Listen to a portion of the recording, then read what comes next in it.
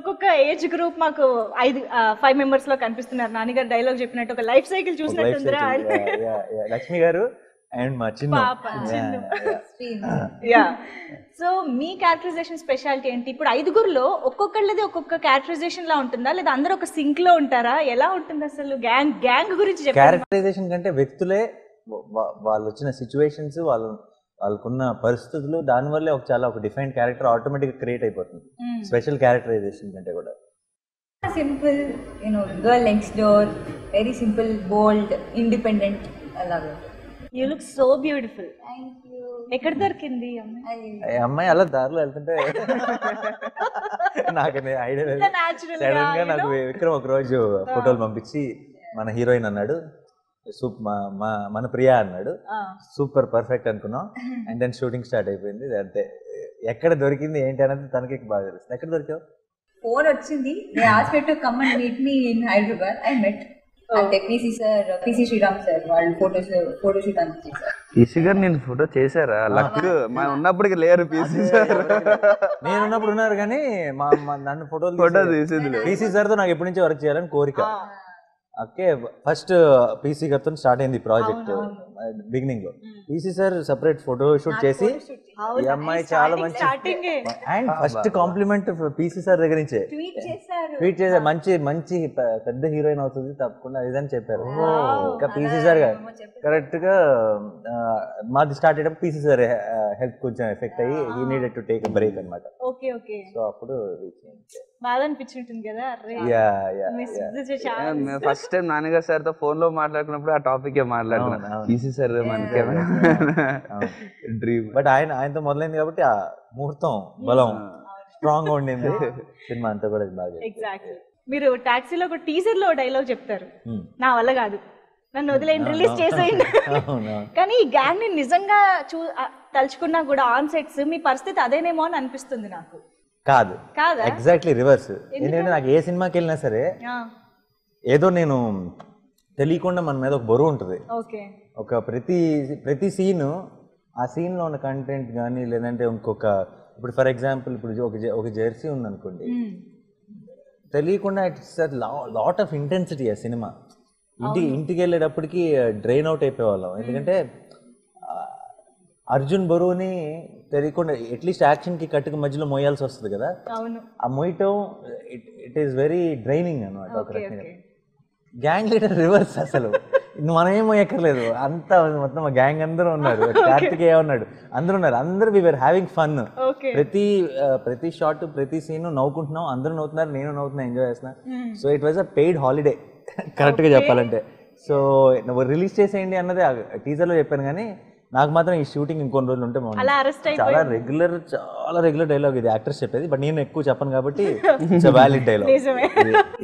అంటే నా ఉద్దేశం ఏంటంటే వాళ్ళ అల్లరి ఆ రేంజ్ లో ఉంటుందని నేను ఇమాజిన్ చేసుకున్నా. బికాస్ లక్ష్మి గారి ఎనర్జీ వి నో, శరణ్య గారు, ప్రియా, చిన్ను పాప, శ్రియా, ప్రియా, ప్రాణ్య, అసలు అందరు పేర్లు చూడండి. తన పేరు కూడా ప్రియాంకనే కదా యాక్చువల్లీ. సో ప్రియా, చెల్లి శ్రేయ, చిన్ను పేరు ప్రాణ్య, లక్ష్మి గారు ఇంటి పేరు అంటే చెప్పండి, దాంట్లో కూడా ఏదో ఉంటుంది సార్. నేను కార్తికేయ. ఇన్ని యాలు ఉన్న తర్వాత సినిమా విల్ బి లక్ష్మి గారి టాపిక్ వస్తే కనుక, ఈ మధ్య కాలంలో అయితే వీఆర్ రియల్లీ బ్లెస్డ్ అని చెప్పొచ్చు. బికాస్ బ్యాక్ టు బ్యాక్ ఆవిడ సినిమాలో క్యారెక్టరైజేషన్స్ చూసి చాలా ఎంజాయ్ చేస్తున్నాము. అండ్ ఆవిడ రీసెంట్ టైమ్స్ లో ఇది హ్యాట్రిక్ మూవీ అని చెప్పాలి. So how is it Lakshmi గారి ఆవిడ మాటలు వింటుంటే మనం అలా అరెస్ట్ అయిపోయి వింటూ కూర్చుంటాం, అంత బాగా మాట్లాడతారు. ఎక్స్పీరియన్స్ ఎలా ఉంది? ఇట్ ఈస్ నాకు, నేను పెద్ద ఫ్యాన్ లక్ష్మి గారి. నేనే పెళ్ళాడతా, అది చాలా ఇష్టం. ఇన్ఫాక్ట్ నేను ఫస్ట్ టైం కృష్ణవంశీ గారిని కలిసినప్పుడు కూడా మా ఫస్ట్ డిస్కషన్లో one of the important topic ఆయనతో నేను చెప్పింది ఏంటంటే, లక్ష్మి గారిలో మీరు చూపించినట్టు, ఒక అమ్మని చూపించినట్టు, ఒక పిన్నిని చూపించినట్టు, ఒక ఫ్యామిలీ మెంబర్ని మీరు చూపించినట్టు ఇంకెవరికి మనం ఏ ఆర్టిస్ట్ని, లేదంటే ఒక క్యారెక్టర్ ప్లే చేసిన ఏ ఆర్టిస్ట్ని అని మనం అంతగా ఓన్ చేసుకుని ఉన్నాం. సో అది ఎలా మీరా, లక్ష్మి గారా, లేదంటే ఎవరి స్ట్రెంత్ ఇది అని ఐ రిమెంబర్ ఆస్కింగ్ వంశీ గారు అండ్ లక్ష్మి గారితో నాకు ఫస్ట్ డే నాకు గుర్తు నా ఇంట్లో రసీదును చంపు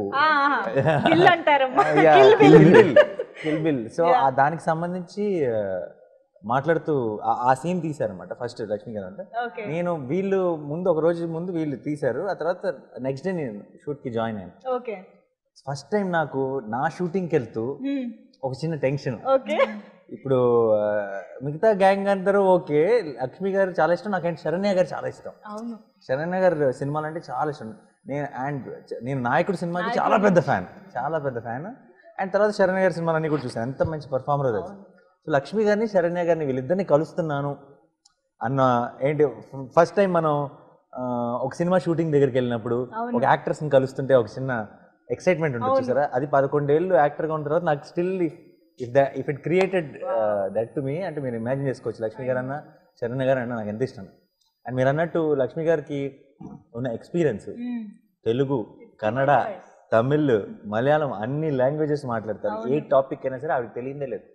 అండ్ ఫస్ట్ డే నేను వెళ్ళి కలిసిన వెంటనే ద వే అంటే ఆవిడ నేనైనా కొంచెం సేపు టైం పట్టిందేమో నాకు. ఆవిడ మొదలెట్టడమే నాని నాకు బాగా తెలుసు కదా అన్న ఒక వార్మ్ ఫీలింగ్ ఉంటుంది చూసారా, మన అన్న ఫీలింగ్ ఉంటుంది చూసారా, దాంతో స్టార్ట్ చేశారు. అండ్ అందరికీ కూడా లేదంటే ఇప్పుడు ప్రియాంక వాళ్ళకి కానీ ఎవరికైనా సరే ఒక భయం ఉంటుంది అంత సీనియర్ యాక్టర్స్ చేయడం. అది లేకుండా అసలు ఏ రోజు వీళ్ళు కూడా పక్కన కూర్చొని లక్ష్మి గారితో జోకులు వేసేవాళ్ళు, వాట్ లక్ష్మి మ్యామ్ అంత వస్తుండేవాళ్ళు. సో ఆ చను ఆవిడ కూడా సో తెలియకుండా ఆ పాజిటివ్ ఎనర్జీ అంతా సెట్లో అందరిలోనూ స్ప్రెడ్ అయిపోయింది. సో అందుకే ఆయన పెయిడ్ హాలిడే. హలో, మిమ్మల్ని ఫిలిం సెలబ్రిటీస్ రియల్ స్టోరీస్ ఏంటో తెలుసుకోవాలనుందా?